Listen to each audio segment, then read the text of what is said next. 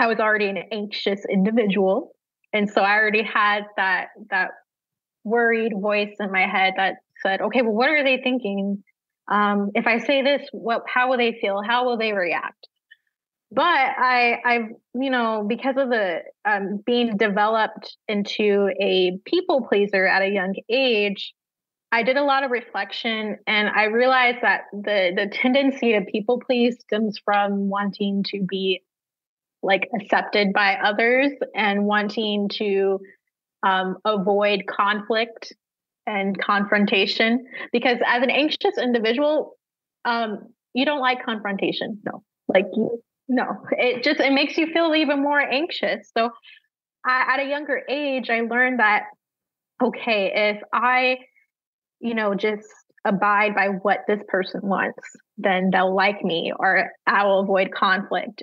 And I think a lot of kind of just the interplay between the perfectionism, the anxiety, and the people pleasing silenced my voice, because I had all these like back and forth thoughts in my head, like, oh, I can't say this, but I don't want them to get mad at me, so I have to do this, or I can't say no, it'll hurt their feelings, or all these things of worrying about other people and not really thinking about, well, what do I want to do?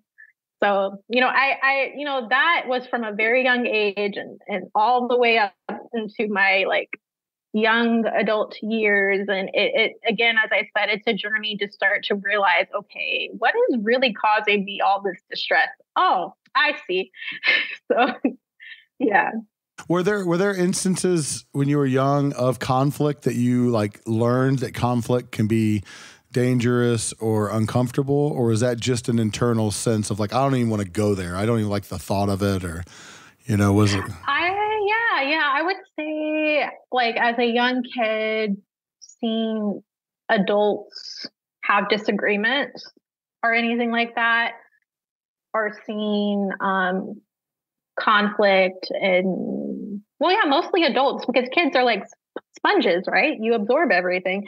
So I would say just seeing, some adults in my life have issues and communication problems, that I would say led to me maybe growing up feeling like, well, maybe I just need everybody to get along. Let's all get along, right? So I think that's probably where it stems from, is just observing conflict from a young age and not knowing how to like respond. Like, yeah. I mean, when you're 4 or 5 years old and like your parents argue and like these are the big superhumans that like are your whole world, and then they start to make a lot of loud noises and you're like, I can't do anything with this. You know what I mean? Like things are out of control, right? So it gets to feel very scary and dangerous. And how does that look today? I mean, your progress, you say my healing journey. So what have been the improvements, and how is life better today, having gone through the therapy and the self-reflection and the studies? Like what's better today because of your work?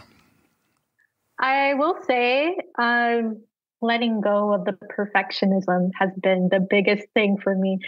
Even with my page, I've been quite spontaneous. So if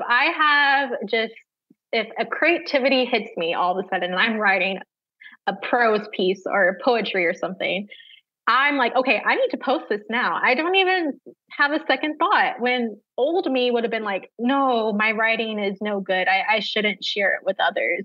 But now I'm like, no, let me share it. Somebody will like it, even if it's one person. So yeah, I will say my very first therapist, she taught me something that I still really hold close to my heart today. She taught me that your best will look different each day. And that is really what helped me address the perfectionism, is embracing the fact that your best is not going to be the same as yesterday's best. It's not going to be the same as tomorrow's best. Just know that you're doing the best you can. And that's all that matters. Don't compare yourself. Don't compare your yesterday self to your today self. Just focus on yourself for now. And that's really what's helped me a lot.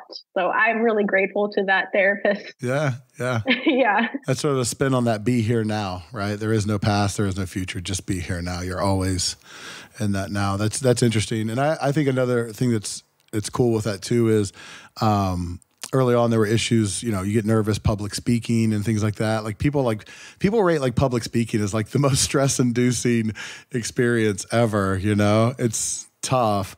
But one of the thoughts that I was given is that you have to understand that they don't know what you meant to do. Right? So if you put out a post and it's not perfect or exactly as you wanted it to be, your viewers or the people who receive your post, for all they know, that's exactly what you wanted to put out, right? So it's not like they have the script at home and go, oh, she missed this or she missed that, you know? And the other piece of that is the more individual I think something is, the more universal it is, right? So it may be messy or maybe ugly, or say, but this is how I'm feeling today. You'll always be amazed at how many people respond to that and go, yes, that's that authenticity. That's exactly how I'm feeling too, you know?